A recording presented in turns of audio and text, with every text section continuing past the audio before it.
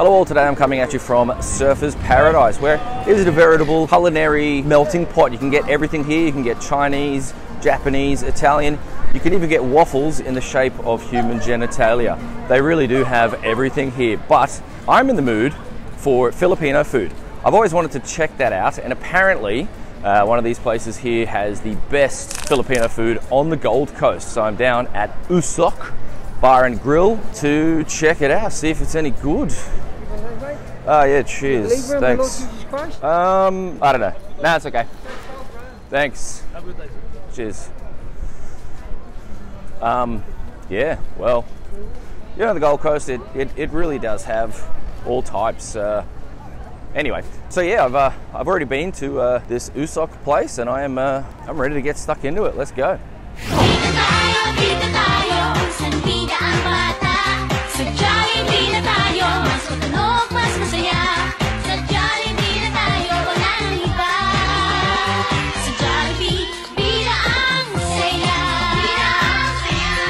Alrighty, I found myself a nice little corner on the beach to squat in, and I'm going to get stuck into my Filipino feast.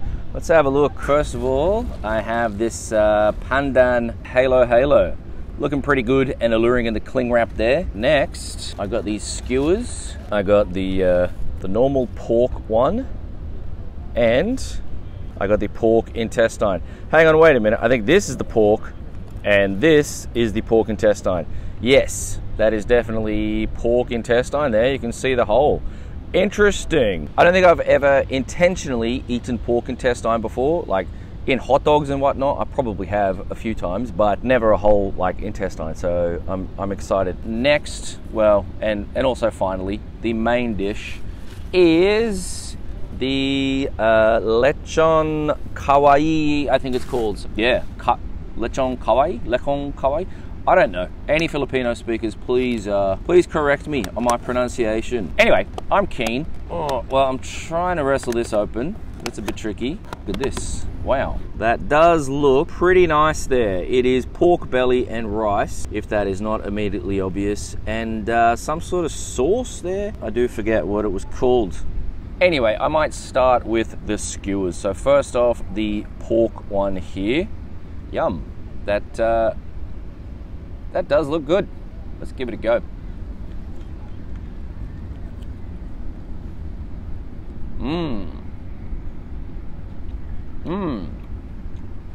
That has obviously been like marinated for a bit. It's actually really sweet. There's like a sweet sauce to it.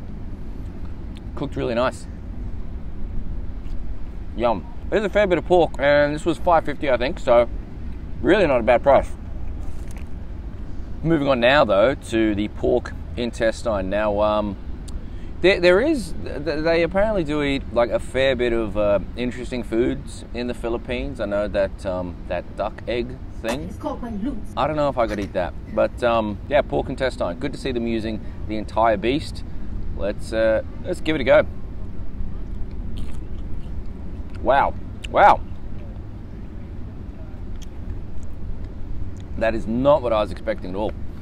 This is really crispy on the outside. Or, you know, crispy, not super crispy.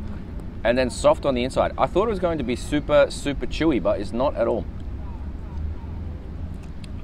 You can, like the fat just kind of bursts out. Again, I think it's using the same sauce as the pork there, but this is good. This is really good. It's such a different texture to most meats. I could eat 20 of these. These are good. Wow, interesting. There is a seagull here eyeing off my pork, but I'm not going to give him any. All right, let's try this this pork. It looks quite good. I do love pork belly, and let's admit it's hard to get it super wrong. Can you shush? Oh my God, there's two now.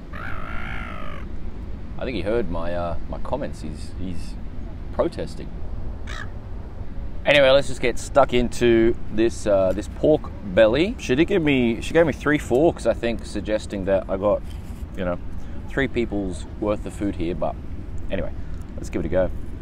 Whoa, there's a lot of pork. Alrighty.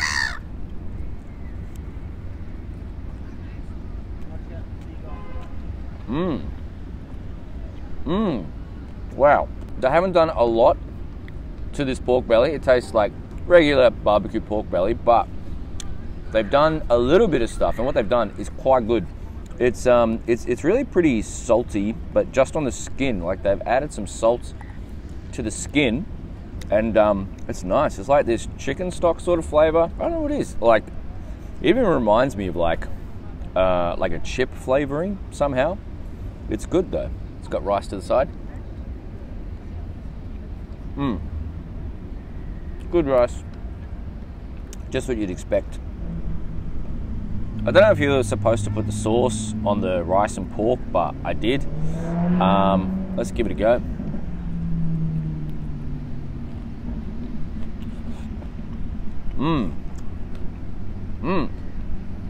Yum. That actually really elevates the pork. The sweetness kind of cuts through the fatty flavor there. So it's a pretty sweet sauce and like pretty fruity. I do wonder what's in it. And it's good with the rice. I think they probably make that in-house because it doesn't taste like sauce from a bottle. It's got a little bit of spice to it, a little bit, not much. But it is really good. Wow, that actually makes the pork much better. It was pretty good to start with. It was well cooked, but with this addition of the sauce, yum. Can't stop eating. All around. My last thing is a little treat, a dessert. It was pretty expensive, like $11 or something. But you do get a fair bit here. I'm talking about, the Halo dessert. Now, I've heard a lot about these. I've seen some videos on the internet. It seems like Filipinos really love their drinks, like put in a lot of effort with drinks. I'm just going to take the Glad wrap off. Cling wrap, sorry, not to. This is not sponsored by Glad wrap, although it should be. If Glad wrap wants to sponsor me, then send me a DM. But anyway, let's have a look. Wow. So I'm not entirely sure what's in this, but I can see like bits of jelly, some sago pearls or whatever, ice cream, and jelly. And this is, of course, pandan flavored. I do love pandan. You don't get a lot of it in Australia, unfortunately. Anyway, let's give it a go. I didn't get anything. What is going on? This straw is like clogged. Give that another go.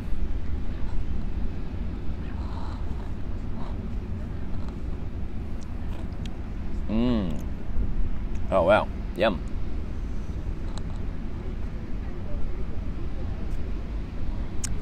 Well, I think it's like clogged with ice cream, but you can definitely taste like some coconut in there, like proper coconut. And it does also have like shaved ice in it. So that's what keeps it cold. Well, and the ice cream, obviously. Wow, I don't know if that's like actually milk in that or something else. This does seem like a drink that you can enjoy for a long time.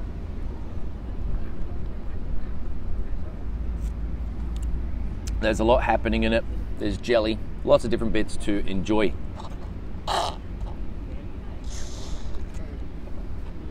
Yum. Personally, I love chunks of stuff in my drinks. Some people don't, they find it a bit gross, but I like it. And this is really good. I just tasted those pearls, like those tapioca pearls or whatever. Really good. Yeah. This is good stuff. This is almost a meal in itself. You know, I could see myself going here just for the Halo. It is really good. I mean, it's a drink and a dessert in one. So, yeah, yum. So there we go. That was my Filipino food adventure. I really enjoyed that. I'm keen to check out more Filipino food. There's not like that many Filipino food restaurants in Australia, given the amount of like Filipino people in Australia. The diaspora is huge, but you know, there's not like a lot of places where you can get Filipino food, which is unfortunate, but it does seem to be increasing. So maybe there's more and more. One thing though I am curious about with Filipino food which is the word Filipino, actually. Is how come the country, the Philippines, is spelt with a PH, but when like you use in adjective form, like Filipino language or food or people, it begins with an F.